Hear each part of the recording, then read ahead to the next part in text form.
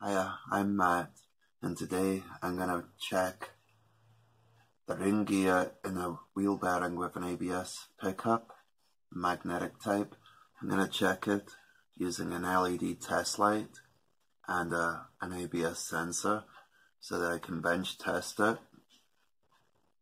I got a kit that has different connectors.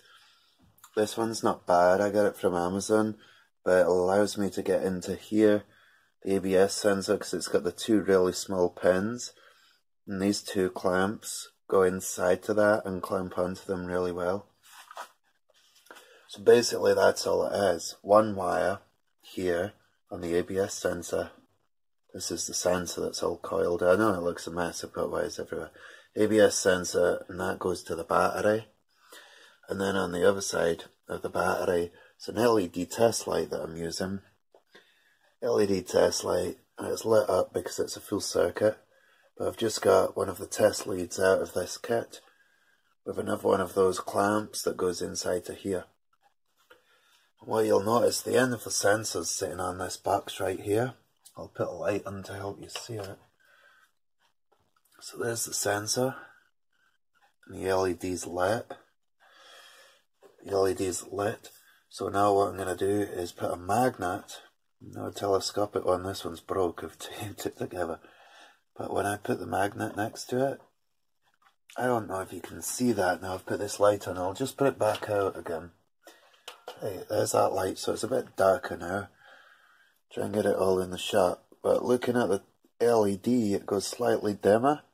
And I put the magnet, which is here next to the sensor. Try and get it all in one shot. Right. Oh, I knocked it over. I'll do it again. Right. LED, it's dim. See it? Basically just going back in two. Looks better. I don't know if you're seeing this like I am in here. Well, maybe I could put a light out. There we go.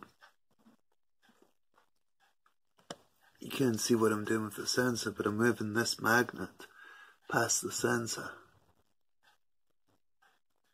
Right. Go. It is working that way as well. I don't know if you can see it as well as I can in here, but using a little telescopic magnet like that, I can wave it past the sensor and it's making the LED go brighter and dimmer. And this is where I was using the ring gear of an actual bearing. I'm just rotating it slowly, and you see it switching in places, then stop switching, meaning the sensor isn't working all the way around. The magnets in here aren't working all the way around, proving that the bearing was faulty. Anyway, I think if this sensor, although it's doing this, it doesn't even work on the car. And that's a problem I've seen with aftermarket ABS sensors. They work. You can sometimes reset the fault code, sometimes you can't. If you put it on, you reset the fault code, you drive it, it doesn't think you're going anywhere. There's 0 miles an hour shows up in that corner. I found these aftermarket sensors that are cheap. Sometimes they don't work. They just don't work, and you buy a genuine one and it works fine. So if you put in one of these cheaper sensors in, chances are it won't work on the car, because I've got two here that I've got off eBay that are cheap. Neither of them work. They'll let you erase the fault code, but they don't work when you drive the car. Even though you can see it's changing the LED, I'm sure that when you do this, the LED should totally go out. Although there is some flow through it, it shouldn't be enough to make the LED light. LED doesn't need a lot of amperage to light, but I'm sure there's too much amperage getting through this. So I think if you get a genuine one, I'd need to do that sometime when I get a genuine sensor and try the same test again.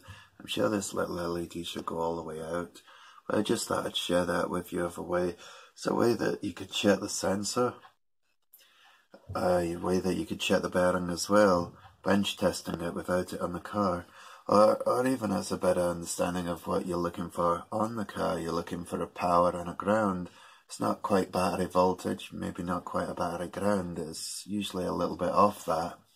One of those sides will be switching up and down, and that'll be the signal. So if it's like 10 volts, it'll go up and down about half a volt. So maybe up to 10.5 volts, down to 10 again, depending on where the magnet is in relation with the sensor. Or if it's on the ground side, it could be 1.5 volts, going down to 1 volt when you're spinning the magnet. It won't be both sides that you see different, even though obviously the flow is going to be, the amperage will be the same on both wires, but it only affects one side. You're only going to get a signal change on one side. And that's the same when I'm using this in LED.